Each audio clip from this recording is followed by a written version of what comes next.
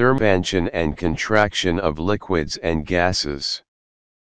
Now we see thermal expansion and contraction of liquid. Like when you heat solid, it expands.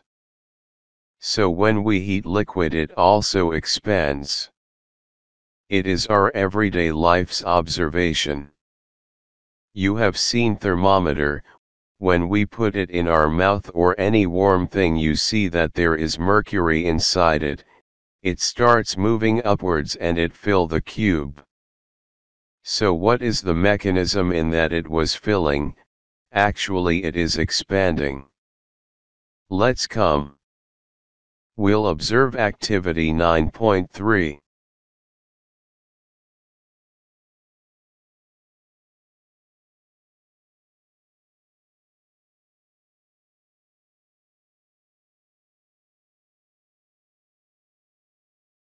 For measuring volumes, different types of flasks are used, and they are also graduated or measured that we know exact volume.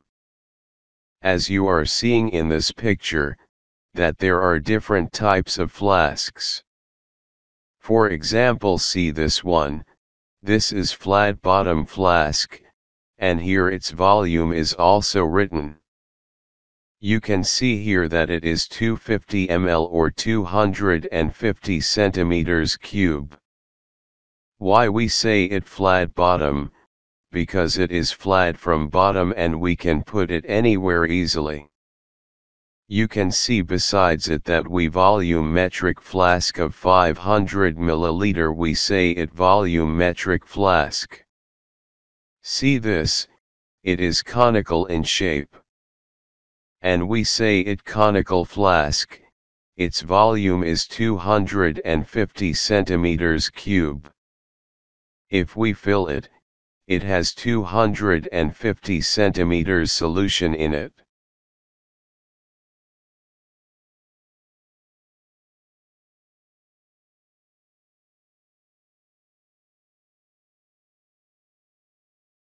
This is round bottom flask.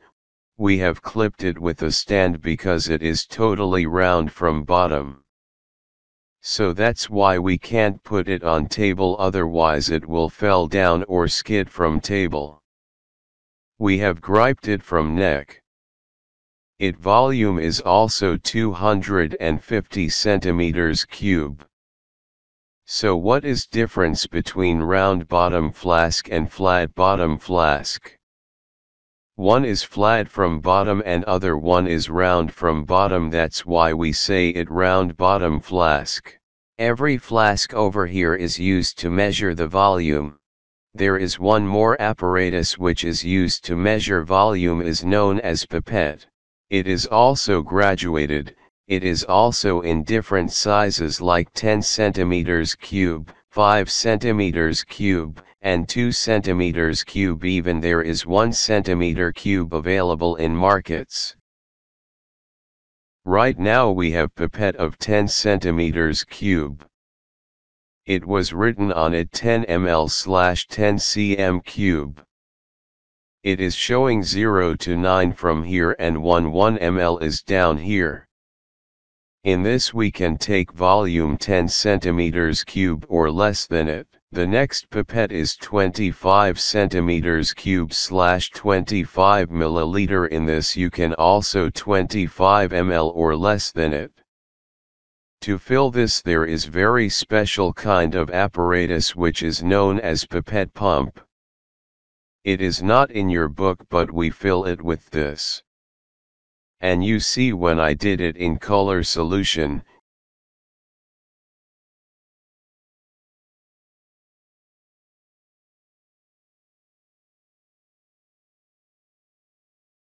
you can that there is a volume in it now and you can measure it that much it is. Now I will fit pump in it and then measure it.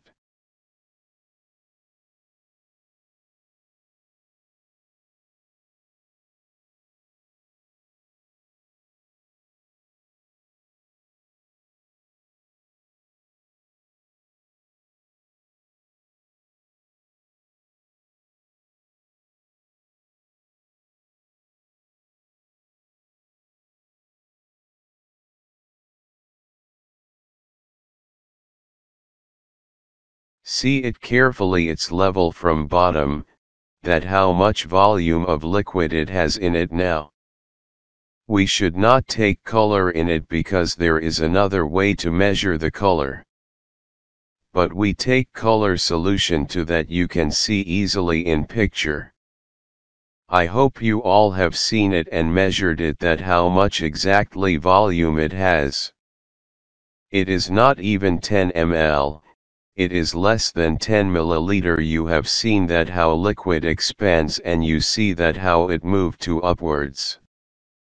Our next topic is thermal expansion and contraction of gases. That how solids and liquids expands, gas has also expansion, and there is large amount of expansion you can find in gas. Let's come, we'll go in lab, and I'll show you that how gases are coming out by expanding. You studied the effect of heat on liquid and solid, that what happens when we cool solid and when we heat solid. Now we'll see that what effects of heat on gases. See this apparatus. In this apparatus there is round bottom flask. I told you before that for using this flask we have to hang it, you can't make it stand. We have taken Bunsen burner to heat it from bottom, and there is water in beaker. We have taken a stand to hold that beaker glass. What is in that round bottom flask? You watching that it is totally empty. Would you think that it is totally empty, nothing is in it? There is air in it, there is gas in it. We will study that. If we heat the gas inside it, then what would be the effect? There is a tube connecting flask and beaker glass, there is also gas in tube. What happens when we heat the gas? See this, you are seeing that there are bubbles of air coming. From where did this bubbles are coming? What is the process? There is gas inside it. When we heat that gas it expands. After expanding there is only one way to get out, and it is coming in beaker in the shape of bubbles. Okay, we'll do this practical like this, that we will turn off the heating burner. When we stop heating it will become cool. When it will be cooled then there is gas. There is less gas inside the flask and more gas outside it. You'll see that the bubbles will stop coming from it.